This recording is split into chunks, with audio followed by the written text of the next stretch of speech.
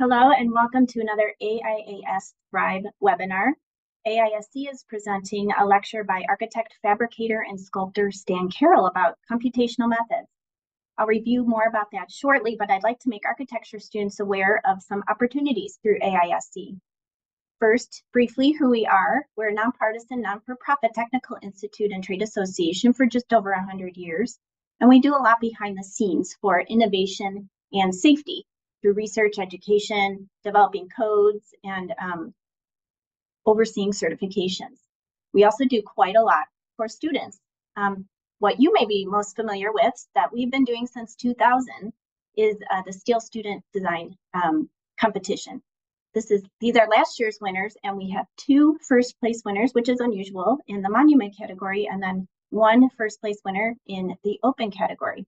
You can do this as part of a studio. You can do this individually. You just need a faculty sponsor. This year's project is a spiritual space on a campus of your choice, a little bit smaller project.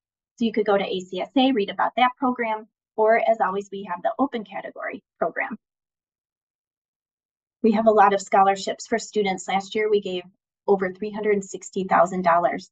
They're open now until May. We would love for more architecture students to apply. Your chances are very good. There's a short essay, and you should focus on your connection with steel and design. And it could be through studio, a course, an internship, and a recommender might know of your experience with that. We offer students free membership, and you get lots of perks. And one is the Modern Steel Construction magazine, where you can read about things like our Forge Prize winners and finalists with really innovative design proposals. We have a partnership with AIAS, and we offer AIA credits for this webinar, but we also do more hands-on types of experiences, like through the ironworkers facilities. If your chapter or school would like to visit a fabrication shop or construction site, we can help facilitate that. If you can't physically go, we have virtual reality tours on our website of both the fabrication shops and of construction tours. U.S. structural steel is truly cradle to cradle. That loop is closed. So domestic steel is made with 93 to 98% recycled steel. So we take old cars, appliances, deconstructed buildings and bridges out of the landfill. That scrap is melted down and through electricity and then made into new structure. So truly from landfill to landmark. So using U.S. structural steel framing is a very resilient, very sustainable option. We, in our last AIAS Thrive webinar, you can view on the AIAS YouTube channel a presentation about sustainable hybrid steel framing and wood floor design. I mentioned AIA credit. It's best to just go to the website, aisc.org/AIAS, and write down this quiz code, AIAS021, for this particular webinar. You should be able to follow the directions there, but here's a couple of screenshots of what you might see and where you enter that information. If you have questions, you can email me at homer@aisc.org. And back to our presentation. Stan Carroll is a practicing architect in Oklahoma City, and he does all these things. I also included educator because that's how I know him. He has done lots of different things over time, and he's going to share these with you and walk through his journey with you, and he'll focus on computational design and steel fabrication.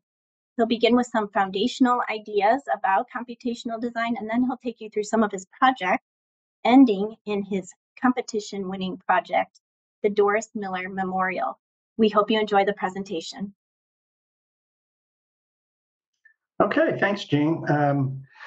I'm really tickled to be here to talk to you guys and walk you through some of my work. Hopefully, there'll be some fresh information that some of you all may not have run across yet. But I'm going to talk about the primary things are how observation is a key part of the design process. It begins at astute observation, the ability to notice and understand conditions of a project so that it fosters a beautiful kind of result in the end, which then is offered through computational methods that involve simulation to develop a deeper understanding of a problem. And so observation to computational curiosity, simulation to understanding is the piece. And then I wanted to start with a project just to show just an idea to kind of help everybody understand where I'm coming from regarding computational methods and how I use computational methods to develop instruments, which is more than a tool. So I wanted to talk about how information that you develop in your computational tools informs your design process in a way that really are kind of new to more 21st century design processes. I'm a student of the 80s, is when I went to architecture school, and the process that I use is very different than what we used in the 80s. I adopted computational design, started using it really as my full-time way of working through design problems back in 2009. And so I've been pretty much during that time transitioned all the way to computational design. And so you'll see kind of a reversal of the process where normally in the old kind of 80s intuitive design, I call it, it's more top down where you come up with an idea and then you go try to figure out how to build it. And but this computational approach is more of a bottom up system where we establish the way materials and structure all interact very integrally to inform a design solution. And so your design solution is really a result of kind of that internal workings of the process. So so we have performative systems through computational instruments. And this first idea is how to create a simulation to develop analysis to understand a problem deeper. And then in some later projects, we're going to talk about the validation through prototyping and how we really inform the master builder of developing very intimate knowledge with the way construction processes happen. It's building things is very much a part of the foundational information that I build my practice on. So I've been a fabricator for years and was first an architect, designer, and then I started fabricating because I just felt like fabrication was so critical to the mission that without that, innate fabrication knowledge, you're really designing kind of in a little bit of a vacuum. Through experience, you develop better skills, but there's nothing like the knowledge that you gain is from being a fabricator. So, and hopefully you'll see this prototyping process that is well informed by that fabrication and yields a much richer final result. Tools merely extend our capability to do something in physical terms. On other instruments are an embodiment of the mind and materialization of thought. This is a fascinating idea of the difference between tools and instruments. I never really thought about it, but this first little project, I wanted to dive off into that idea of how computational can become an instrument that informs you at a much higher level than just a tool to help you do something pragmatic. Regarding the eclipse that happened in 2017, I think I was there that day with Gene. As a matter of fact, I think, Gene, you were with me because you came and got me when we we decided to go to the library because the entire campus, it was August, semester had just started, and everybody was kind of meeting in front of the library, a very community space there at OSU's campus, and to just kind of enjoy in the revelry of the eclipse. And it wasn't a full eclipse, but it was 87% or something of that nature. And so we all just got in and headed down there. And this is kind of your typical stippling of a sidewalk as the sun shines through a tree. Well, as we were walking through that event there in front of the library, very informal event, we noticed that there was effectively a camera obscura situation. I don't know if you all are familiar with camera obscura, but it's actually been around since like 400 BC. The Chinese discovered it in way back when, and so what you find is the stippling of a tree is the filtering of the sun. And so this is an image of, on the right-hand side of the image is a tree, and that sun is shining in that window through those blinds. And then on the opposite wall in that same room is the image that's being cast upon the wall. And you'll see that on the left-hand side of the left image, there are just circles. These are not, kind of the profile of a leaf, which you might expect, but this is true camera obscura, so that those are actually suns. Those are actually representations of the sun in a camera obscura. And so what we found out was when we were walking to this eclipse event, we looked down and noticed the trees as the stippling of the sun during the eclipse. We noticed that every single one of these little images were in fact a replication or a camera obscura of this partial eclipse, which you can see in these moon-shaped images. And so it piqued my curiosity, and a big part of my curiosity, I immediately go to computational tools to try to figure out and explain why this happens. Well, it was fascinating for one, but we were there for about 30 minutes. And when we came back through, the interesting thing was when we came back through, the direction of the crescent sun camera obscura image that was on the sidewalk outside had completely reversed. So it was almost 180 degrees from the first image. So it was like, that blew my mind. It's only been 30 minutes. How can this giant solar scale, on a solar scale, how could that have possibly rotated 180 degrees in 30 minutes? And so I immediately set out to explore, and try to explain how that happens and try to understand on a deeper level how that worked. So I developed this computational simulation, which is a big part of what we do in my design, kind of my design methods, is to develop simulations to help understand things. And so let me run this little simulation, and you can see that is the crescent moon, and you can see the moon the Earth's shadow is just moving at a consistent speed across the sun, and so the resulting crescent moon, you can see in the diagram at the left, where we've basically created a little graph of the rotational language and the rotational velocity. About 80% of that full rotation, it was almost 180 degrees, not quite, but that full rotation happened in about 30 minutes. It was a 3-hour event. You can see it went from about 11:30 in the morning to 2:30 in the afternoon. But in that middle 30 minutes, which is about the time we went over there, we were there for only about 30 minutes. And during that time, you had a complete reversal. And so it was fascinating to see how that works. So the idea is that these computational methods give you the ability to precisely simulate things. And through those simulations, you develop a deeper understanding. I won't belabor that too much, but let me just kind of move on.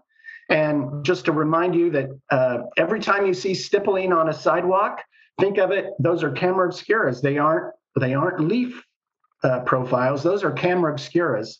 So kind of a unique understanding there. So anyway, that's a good idea of how this works.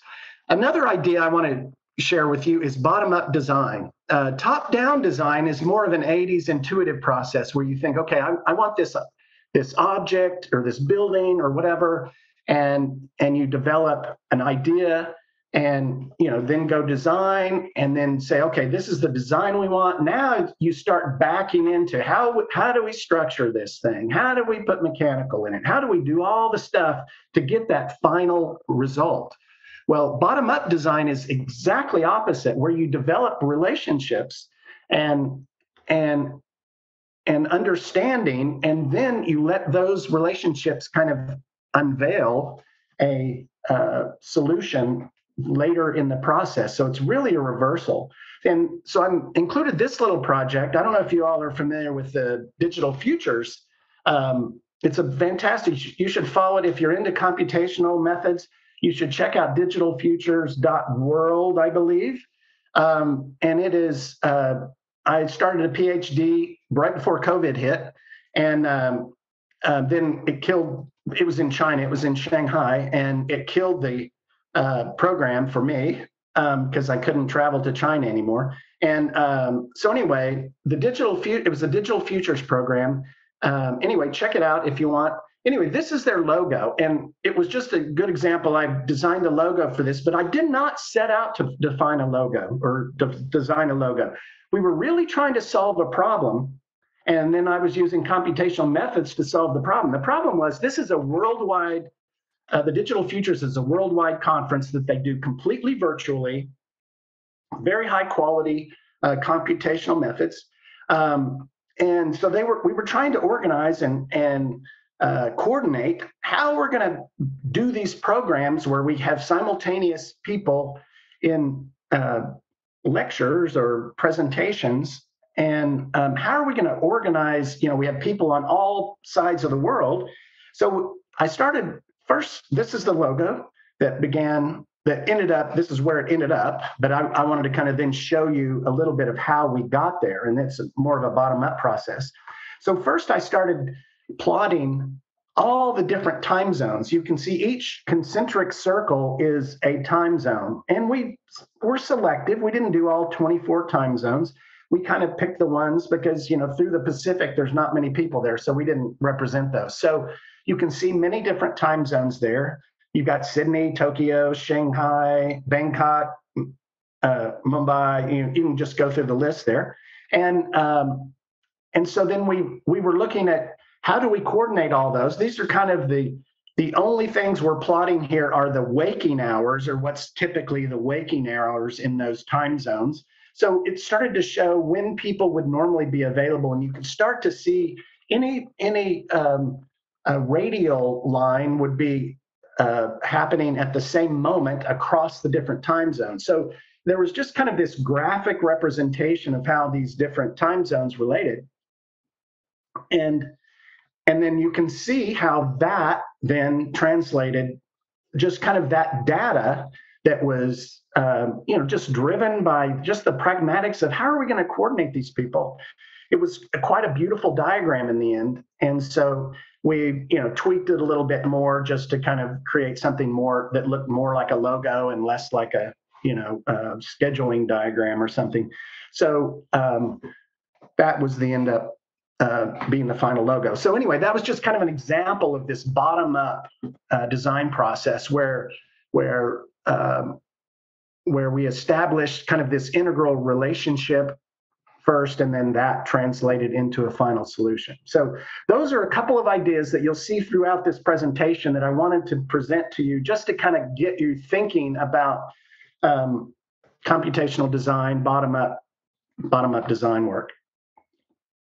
Okay, my career started out, way before computational methods happened. So I had a real fascination with fabrication. And so I've just included some work here just to give you a context of where my practice has been and where it began early on. I was really just a commercial architect working for your typical firm or whatever for 10 years or so before I really started diving off and really enjoying designing furniture and things. And so really just wanted to show you some of that work, and you'll see it evolve through the process. This was the original piece. I won't go into a lot of detail on all of these because I want to kind of get to the meat of the projects a little later, but I did want to show you a little context.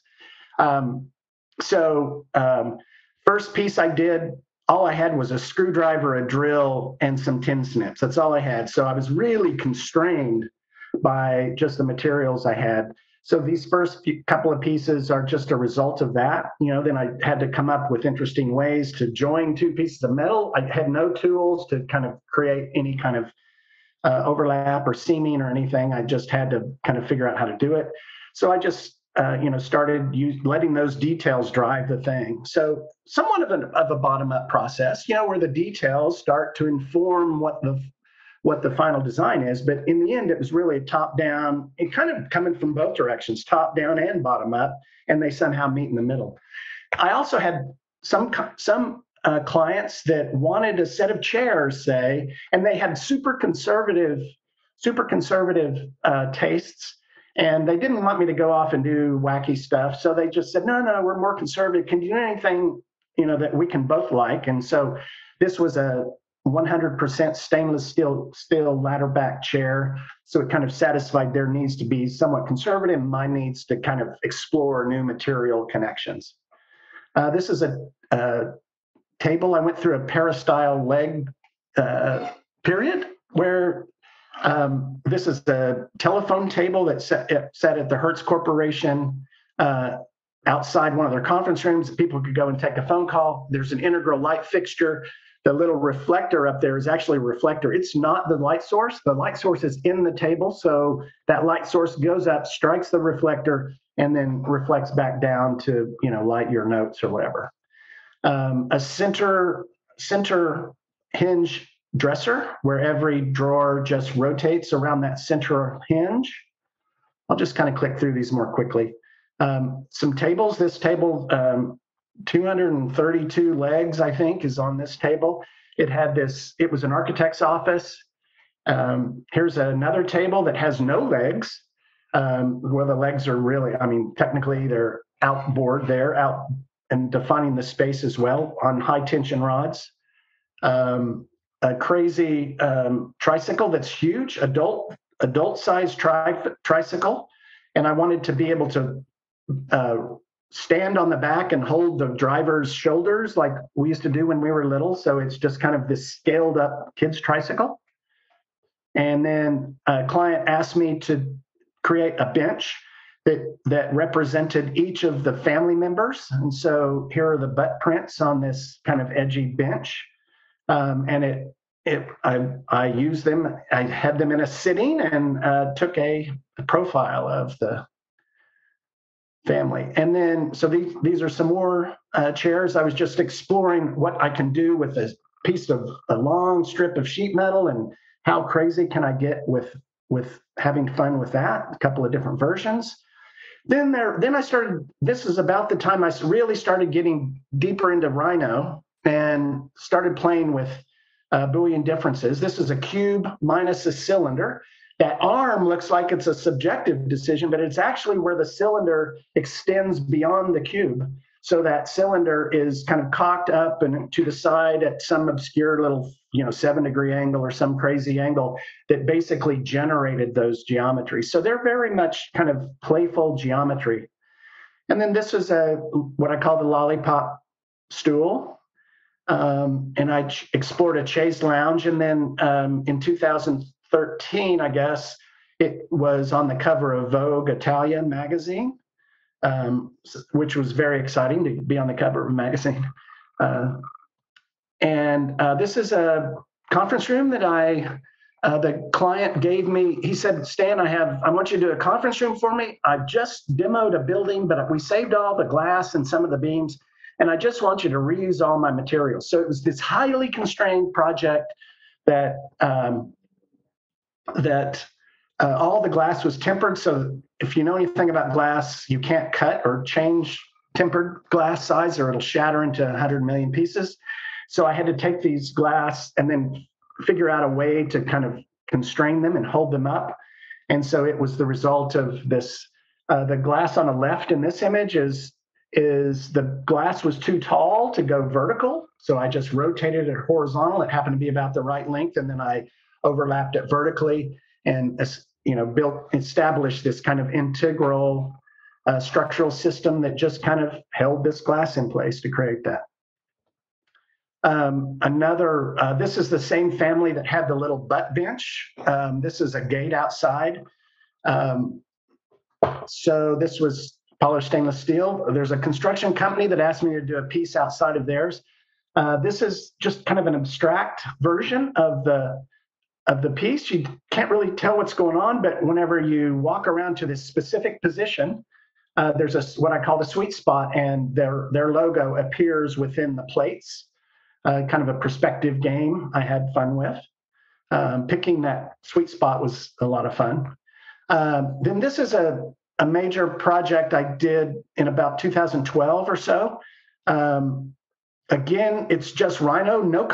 All the work you've seen up to date has no computational methods. These are all just kind of subjective, top-down projects, and pretty photogenic project. The little cutouts where the cables connect are all relating directly to the angle of the cable as it strikes the mast. So everything's kind of driven by geometric relationships, as a lot of my work is. I'll click through these more quickly. And then wanted to kind of now talk about some more top-down versus bottom-up versions. This is about the time I started to develop computational methods. And early on, my use of computation was really established based upon, wow, what is this cool thing? It was really a way to manage complexity. So this is one of the first pieces I did with that. And it was really, it's just it's basically wind generation. And these are the circles that represent the amount of area when you're calculating wind energy. In Oklahoma, there's a lot of wind turbines. And this was right outside of the department there at Oklahoma State University Technical Institute. And that was where they did their wind turbine work. And so this was really representing that. And then this was at the Oklahoma Medical Research Foundation. They have wind turbines on the top of their building. They're helical shaped. And so this is called Oklahoma Wind. It's a computationally driven geometry that you can maybe see a bird wing. You can see the helix of the DNA helix. And then you can also see an abstraction of the old style air motor windmills from the early 20th century, late 18th or 19th and early 20th century. So this piece was called Oklahoma Wind. It was really just a representation of how the wind is informing. And so these ideas, early on, I used computational methods to manage complexity. So it allowed me to take on these more complex forms and be able to manage them practically. It's pretty hard to do very complex forms just manually. You seem to draw for hours and hours and hours. But if you can manage them computationally, so that's kind of level one on the computational game, is how to manage complexity. Some of the works I've just showed you were that. And then also this Skydance Bridge, which is one of my major pieces, was also where I was really just using computation to manage complexity. It was a design competition. We ended up winning the design competition. This was our competition winner. It was a $16 million bridge, pedestrian bridge. And then the 2008 economic crisis hit, and the city of Oklahoma City came back to us and said, Stan, there's no way we can look the public in the eye and build a $16 million pedestrian bridge. We need you guys to reduce the cost of this thing down to $5.8 million. And we kind of went, oh my gosh, that is kind of unheard of. You can always cut 20% out of a project, but to cut 60% out of a project is almost unheard of without, major impact on the project. So we just set forward to basically use and be as smart as we could about how do we apply materials. So we went from this solid plate structure that you see here, which would have been fabulous, don't get me wrong, but we couldn't afford it anymore because they changed the project. They were kind enough to pay us to design it again because they knew they had, it was kind of out of everybody's hands that the economic downturn hit. So we got to design the project twice, which wasn't so bad. And so this is the computational grasshopper definition. I knew that this was going to be about computation. So I said, well, I've got to at least show one definition. So this is the definition for how we solved the problem. This is the final scheme, and I'll go into more detail about it. But you can see that no longer is it solid plates, but we were able to maintain the height and most everything except for the solidness. And so that's where we were trying to do, is how to be efficient with material. And so we developed this bridge is based upon, or it's inspired by the Oklahoma bird, which is the scissor-tail flycatcher. And it's not a literal expression of it, but it's forms that somehow reference it, as well as the flight patterns and a lot of different things.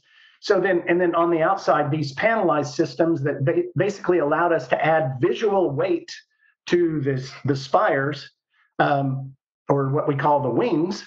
We call those feathers because it was emulating a bird in some sense, in an abstracted way. And so then I've got several pictures here, and we'll get into more detail about how we use computation here in a little bit. But here's some construction photos of when they were building the tail. It's giant. You can see the people.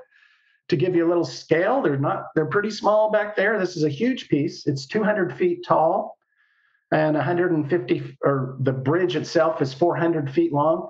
These are just the feet, the pieces that land in the middle of the highway. Big 4-inch thick steel plate, enormous pieces of structure. And this is it kind of right before transportation. This system here is how we develop this feather system. These feathers, there's 672, I believe, feathers with over 10,000 bolts that hold all these feathers in place. Each of these feathers is unique. All 672, whatever the number is each one is unique. They decrease in size as the spire, decreases in width as you go up. All the whole configurations are different.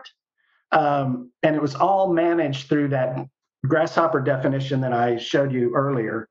That was the definition that managed all these. The thing that no one ever notices is the girts, which are these elements here. And those girts are what are actually supporting those feathers. And each of those girts is absolutely unique because the feathers are twisting as they go up the spire. So each one of those is slightly different. Every row is slightly different. So developing a computational methodology that helps define those so that we could really control those feathers with more broad stroke controls like lines or surfaces that define those. And then the definition then generates these cut files that go straight to the laser cutter. So it's a fairly sophisticated definition that's taking each one of those feathers and driving the girt profiles as well as the feather sizes and all the bow holes. Interesting tidbit of information. After this project was done, the 10,000 bolts, the fabricator and erectors came to us, and after it was all over, they said, Stan, guess what? There were 10,000 bolts. There wasn't a single bolt out of place. They didn't have to waller or, finagle a bolt anywhere to have to make it fit, which is kind of mind-numbingly amazing, but not as great a testament to my skills, but it is a testament to computational methods. That if you develop beautiful kind of instructions to give the computer, that's kind of the feathers. Here's some more pictures. There I am on the left, examining their work along the way, and you can kind of see the complexity and understand that none of those are repetitive. It's all completely customized. I love showing this picture of them actually driving to. It was only fabricated about 3 miles away. It just so happens we have a really world-class fabricator called WW Steel in Oklahoma City, and it just so happens that they were able to fabricate it for us. And so this is them moving it, and so you can see the scale of this tail, which is only just the tail. And it was interesting. There were about 2 turns that they had to make from their shop to the site, And they had to station big cranes at each of those corners so that whenever the truck got to that corner, they grabbed on to the back of this piece of structure and just grabbed on with a strap, lifted it up, and lift the wheels of the trailer off the ground and swung it around to get it to make the corner, because there was no way to make a corner with a 150-foot long trailer. So anyway, pretty fascinating kind of logistics. They're quite brilliant fabricators. So anyway, love working with them when I get a chance.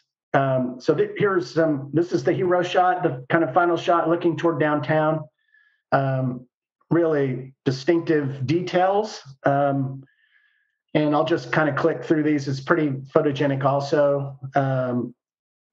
Just a lot of, you can kind of take all day. And if you're a photographer, it's just a lot of fun to shoot. It has a lot, some fabulous lighting at night. So night, there's a million other opportunities. Here was one Oklahoma storm, which is kind of mind-blowing that someone captured this image. Pretty mind-blowing. And then I'm most proud that only about a month ago, they announced that they were issuing 4 new U.S. Forever stamps, and the Skydance Bridge right here is being represented on it. So that was super, super fun. So now we're going to launch off into performance-based design. One of my favorite, highly admired practitioners in this area is Akim Menges, who is leading an entire research institute at Stuttgart in Germany, and he is at the forefront of this type of computational method fabrication. If you are interested in this, look Akim Menges and Stuttgart up. They're doing incredible work. So please track that. It's well worth it and unbelievable work. But I wanted to read this quote: "A design method requiring an understanding of form, material, and structure, not as separate elements, but rather as complex interrelations that are embedded in and explored through integral processes of computational morphogenesis." So that is at the core of what this performance-driven computational methods is. And that is so well said. And that's what we aspire to do always. And so you can tell that is the definition of that bottom up, where you're okay. So just know that. And then I did a master's degree. I'm a kind of a lifelong learner guy. Back at the age of 52, I'm 62 now, but at the age of 52, I went back to university to do a master's degree in this area of study that I was so passionate about. As soon as I became versed in computational methods, I knew that I wasn't tapping all the benefits from computational design. And I said, man, a colleague said, Stan, you just need to take a year and go do a master's at the Architectural Association. So that's what I did, which seemed crazy. I have a wife and 5 kids, and seemed crazy to just leave and go do that. But it turned out to be the best decision I ever made as far as advancing my career.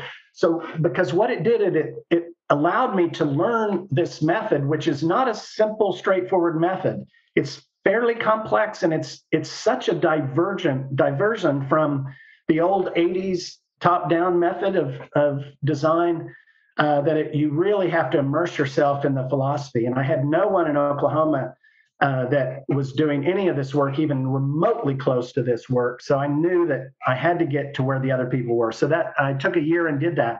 This is our thesis project.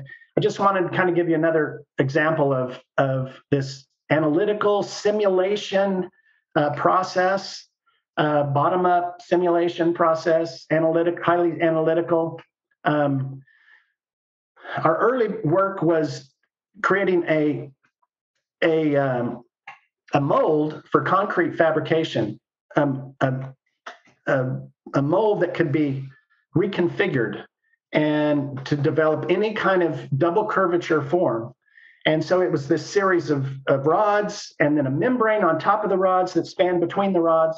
And then you can pour the concrete on it, and you can kind of see how these can shift and change as we need to. And we started analyzing the kind of curvatures we could achieve and the limitations of it and everything. And how do we actually support, and now how do we actually fabricate it? Well, we finally built this prototype, and you can see the rods, and then inside there's a silicone membrane that inside that membrane is carbon fiber paraboloids that span between these planes to help smooth these membranes out. So there was it turns out that membrane was really where the core of the work happened. We were surprised to find that was really where the challenges were. Then this is a chaise lounge that we explored doing and really just designed, analyzed all the situations. This is some of the analysis that we do through computational methods. We do a lot of finite element analysis processes, because those are highly relational they allow predictability in material performance.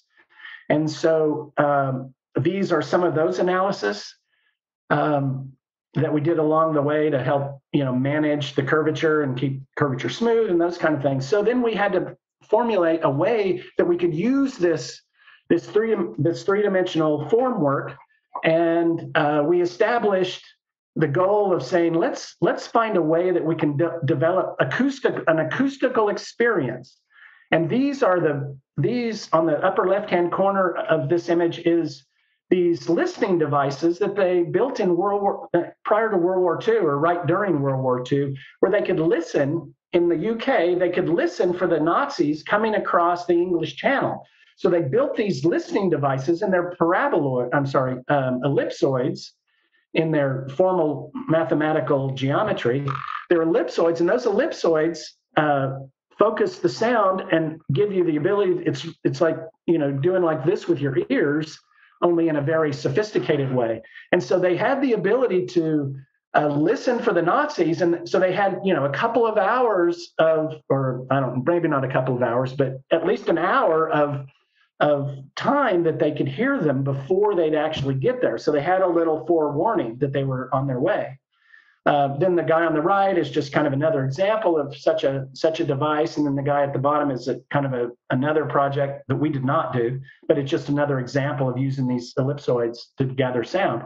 So that was our charge. We took that on, and we were going to place these ellipsoids around a park, and then focus each of those ellipsoids on a particular place, like focus it on the tree and listen to the birds chirping in the tree, and focus it on a table at a pub beside the park, and be able to kind of focus in on listening to the conversation of the park, or listening to the conversation at the pub table.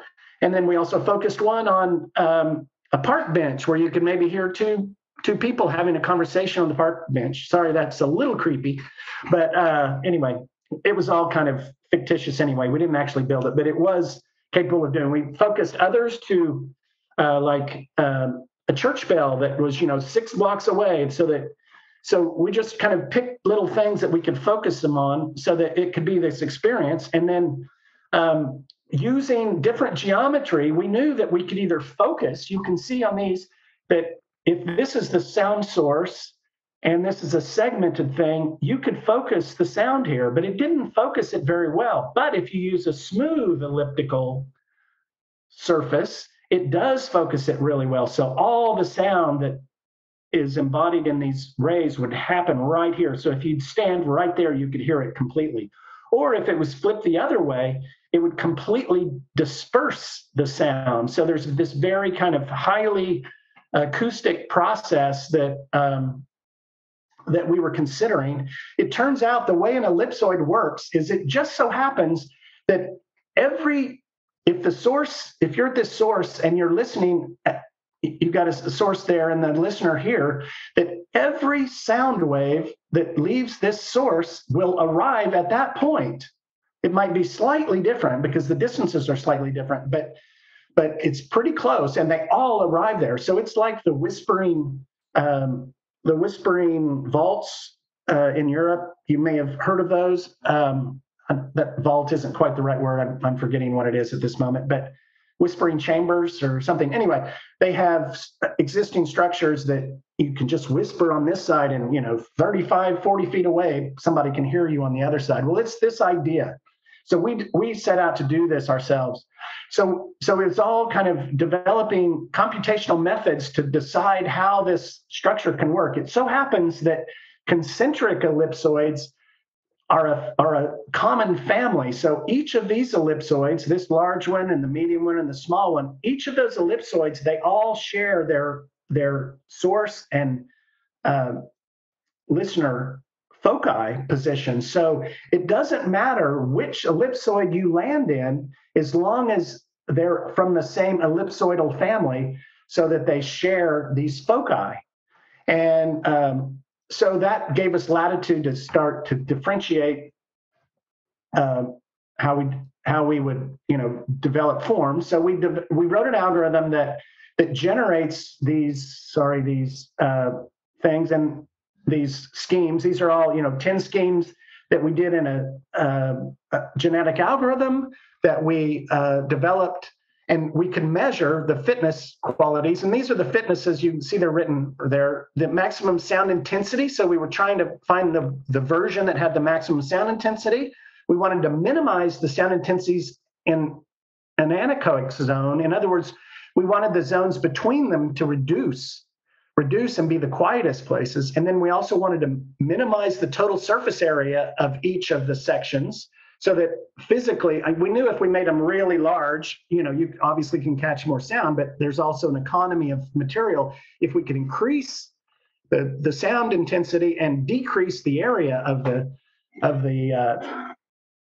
material that was required to generate it, we would gain economically. And then we also wanted to minimize the structural displacement. So if it was something very strangely structured, it would have deflection, and that would break down the ellipsoidal geometry. So we were trying to create all those performances. And genetic algorithms are a powerful beast, especially when you're starting to have conflicting performance criteria, fitness criteria, which is what we were doing here. So anyway, won't dwell too much on that, but it's a fascinating area of study if you're interested.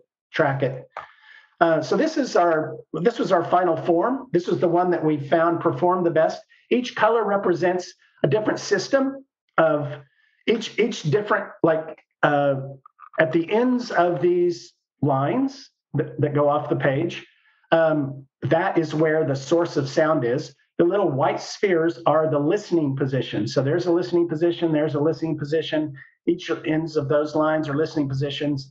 And so each color represents a single ellipsoidal system. And so then the idea is you would walk from this listening position to this listening position, and you'd get to listen to whatever that system was focused on, which is off the page. So that's the basic idea of how this worked. And we use computational methods to establish how to actually do that. And then we also broke these into panelized systems that then informed our pin mold, our mold that we made, so that we could, in theory, then form each of these shells as required. And they're very complex geometry. So that was the master's thesis. And then, this is the Doris Miller Memorial, which is, this is the only project I've done the only large project I've done since I graduated with my master's. And hopefully you'll see a much higher level of incorporation of this morphogenic process that Kim Mingus summarized in his comment. And so this is super proud of this work. I was super proud of the Skydance Bridge as well, especially it's here where I live. But this is in Waco, Texas. And so anyway, if you're down in Waco, check it out. I'm quite proud of it. It's probably my favorite project that I've done so far.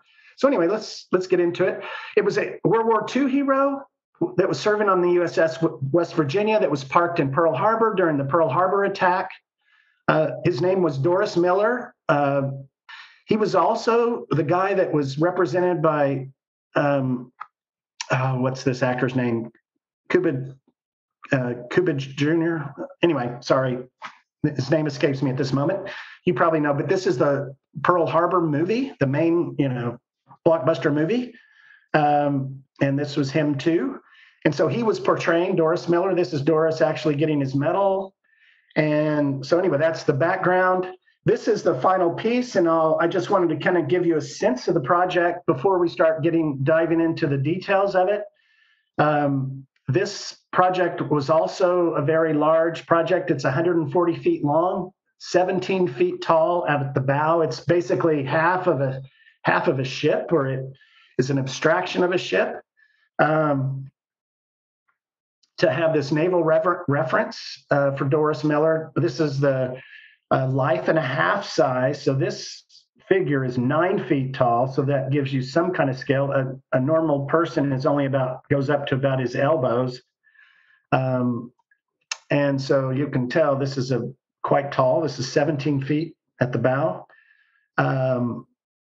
It's comprised of purely 1/10 of an inch thick sheet metal. There is no internal structure. It is all completely the performance of the plate material that you see. There is no internal. It's the way this structure is performing is completely within the performance of that sheet metal by physical materials geometry stiffness. And it's 1/10 of an inch thick. Again, this project had over 38,000 bolts. It had 1,500 parts, each part unique. They appear to be a module there that you can see. Again, at the end of this fabrication, the fabricators again said, Stan, every single bolt hole was correct. They never had to waller a single bolt hole. So 38,000 bolt holes, that's a pretty good batting average. Anyway, I'll kind of break down let's talk about each module. You can see these modules, each square I'm calling a module. Each one of these little squares, they get larger and larger as you get from one end to the other. And each module is made of 7 pieces, and you can see the 3 pieces. And there's about 41 bolts that hold each module together. So 41 bolts, and I can't remember how many modules there's a lot. You can see the different parts there. And so in this scenario, I used performance-based finite element analysis to break down. I wrote an algorithm that generates the geometry of the wall that you can see here in the black, and it's generalized. So it's into a finite element. This is in RISA. I don't know if you guys are familiar with that. The engineers, I'm sure, are familiar with RISA, finite element analysis software. And I could generate these and analyze them, and then determine the deflection up here at the bow, which is where it's a double cantilever up at the bow. And so basically it was fascinating that the geometry, I didn't have just a single model. I had the algorithm, so I could change the geometry, in just 10 minutes.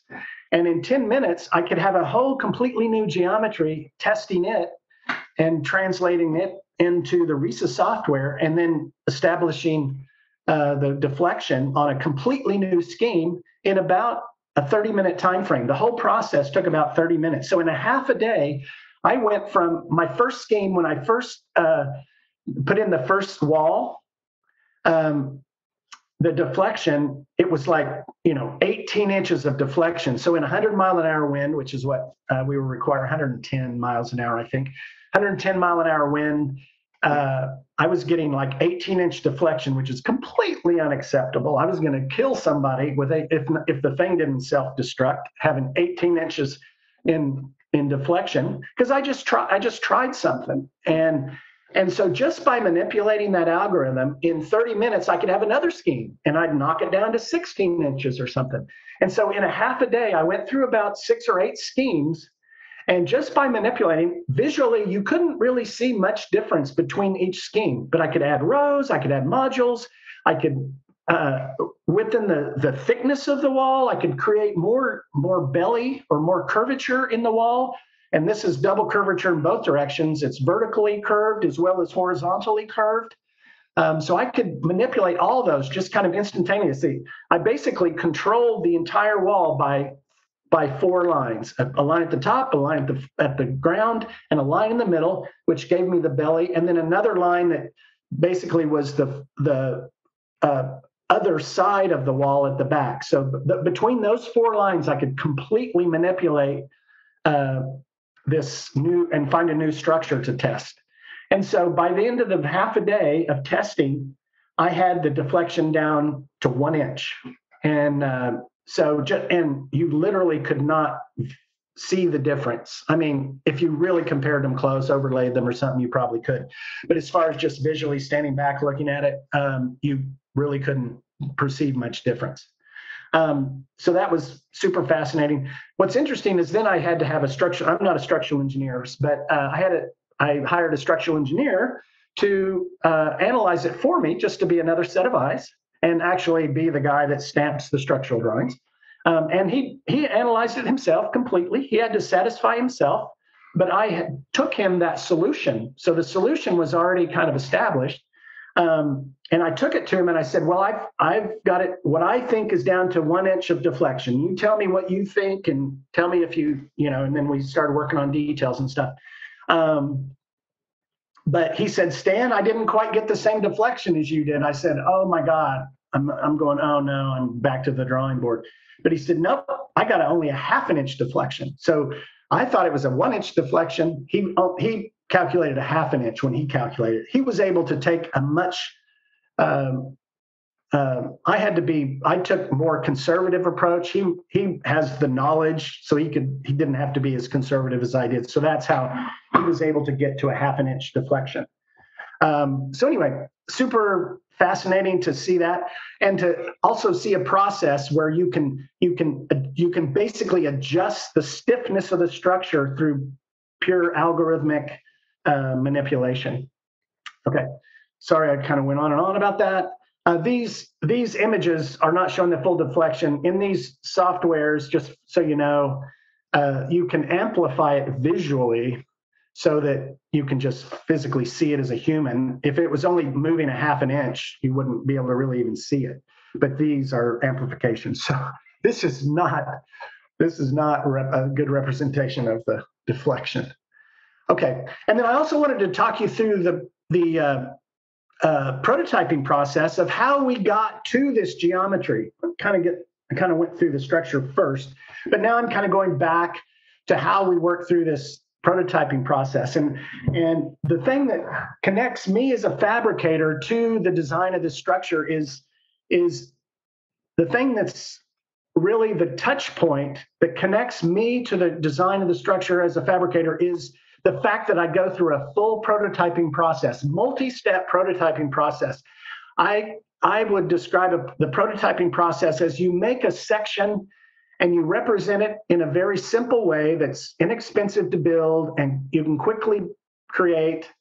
And then you slowly scale that model up, and test it along the way. And each time you do a model, you learn more about it. So this first white model was purely just paper. I just built it out of, kind of a cardstock grade paper. And it was about, 4 feet tall, 30 inches wide or so is this size. It was about half scale for this little section. And it was really just confirming that we could, in fact, get the parts to fit together and it made sense in 3 dimensions and those kinds of things. You also got a sense of stiffness, if it felt strong or if it felt like it was just floppy and just never going to, even come close. It performed fairly well. It wasn't great. So we refined the next one. And so the prototyping process, not only are you scaling in size each iterative process, each iterative prototype, but you're also scaling in material stiffness. So you're scaling stiffness at the same time you're scaling size, so that you start to encounter the challenges that you're going to encounter in the end. And you could just try to build this thing full scale, full material the first time, but it would be extremely expensive, and you probably aren't going to get it right. So you're spending a bunch of money, and you don't get the benefit of learning anything at a very economic rate. It takes a little time to build another version, but you end up learning a little bit more each time. And as you put 2 or 3 or 4 of these together, you get better and better, and you learn things along the way, and you modify it in the next one. So this next one was a sheet metal version. This was about a 24 gauge, which is 0.024, which is about a fourth of the thickness of the final steel. So it's still the scale of the stiffness of the material is less. The size of the modules is still less than the actual. So we haven't scaled all that, but we did make a big leap in stiffness. So now we're starting to explore, can we actually make this part out of sheet metal material? You know, you can fold a lot of shapes out of paper that you could never do in in any kind of steel, right? Because in steel, you've got to use, brakes and shears and all the different things, and you've got you can't just bend a piece of paper to get your hand in for the moment and then bend it back. You can't do that with a piece of steel. So by scaling all this up, you start to learn. And so this then was the next step. And we also encountered the next big challenge was, oh gosh, when you bend a piece of paper, you get a sharp crease, right? A beautiful sharp crease. Well, you don't get that in metal. You can't do that. Metal just doesn't bend that way because of its stiffness. So I had to start somehow simulating the actual bend radius of the steel. And so there is a beautiful, it's called bend allowance. And bend allowance is this theory of how metal bends. And so there's been a lot of research done on bend analysis. And so I basically wrote in the algorithm so that the geometry that you need for a piece of paper to take on this shape is a different geometry than if you bend this thing out of metal, because you can see in this diagram that the metal has a natural tendency to maintain some larger radius. That radius is controlled by the angle of the bend, the thickness of the material, and the type of material it is, and as well as the machinery that you're using, the die sizes, die and punch size that you're using. So you've got to take in all of those into account. And so because each of these parts is unique, every one of it wasn't like I could just do the 7 parts that make up one module and just say, oh, it's those angles every time, because it's not. The way the geometry is on this structure is, the modules change size. Well, all those angles change size too, because the wall's thickening and tapering and all these things. So each one of these angles is unique. So every single one of these parts had unique bends too. So that was all worked into the algorithm as well. So it would actually generate and calculate what that bend radius was, represented in the file, and then generating the laser cut file. So my algorithm generated all the laser cut geometry. So basically, I took the files and handed them the geometry, and all they had to do is basically unfold it and cut it, because it was already, all these bend deductions were already taken into account. So anyway, quite an extensive algorithm. But it's really reacting to the realities of fabrication. And that's where my fabrication background this was the final prototype, which was in fact full scale and full material, and the actual material. This was stainless steel. And luckily on this one, we said, well, we'll build this prototype, and if it doesn't work, we'll make an adjustment and build it one more time. Or if we get lucky and this last one works, or this one works, then we'll be able to just use it as the first part of the wall, which is what we had done. It just turned out that we had, in fact, solved all the problems adequately, and it went together beautifully.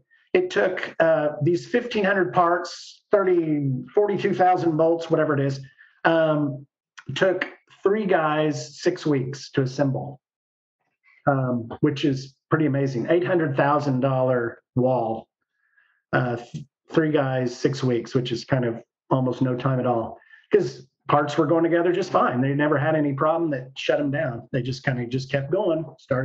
I bet they were sick of doing bolts by then, but glad they did it and not me. So these are just some hero shots of that. I just wanted to kind of show you guys how this performative process works structurally. It works from a fabrication perspective, and then we'll just kind of enjoy images from this Doris Miller Memorial. Some close details to show you the precision of the fabrication, and super close. My algorithm had all these radii for all the corners are all adjusted appropriately. They're all the little notching you see, the notching here that, because you can't bend it clear to the geometry there. You had to cut that back so it kind of doesn't get all conflicted there at where all these plates are coming together. There's how many plates? 1, 2, 3, 4, 5, 6, and there's one underneath. 7. All 7 plates are coming together at that single point.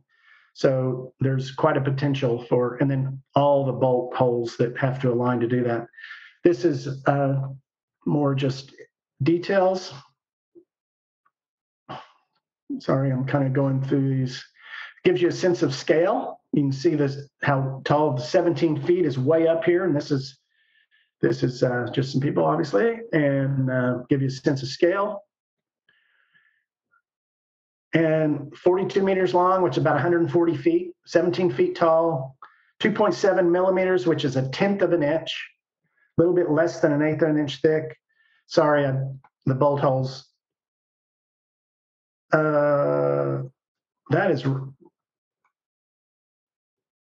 sorry, it's 18,000 bolt holes. Sorry, I think I misspoke there. Sorry. Anyway, these are the right numbers.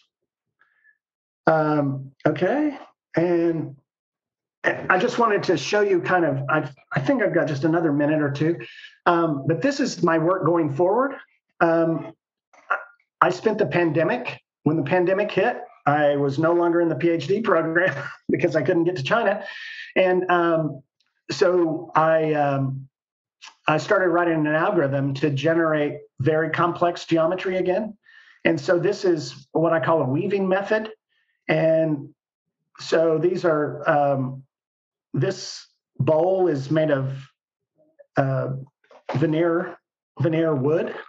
And then these are stainless steel sculptures in this little dish. But they are all driven by, there are 2 layers, and each layer is unique. And those are joined together and create basically any shape you can describe, you can generate that form out of this algorithm I wrote. And so this algorithm basically generates all the proper parts, unrolls them, and so then you just basically take them back, bend them up, and join them together. And so you can just kind of see these guys. This is a larger piece that I'm hopefully scheduled to do in Moore, Oklahoma. You can see the scale there. It's 14 feet tall. It's using this same method. So this is basically a flower bud, and it's got an internal tiny little room. You can 2 people can stand up in there, maybe sneak a kiss or something, and then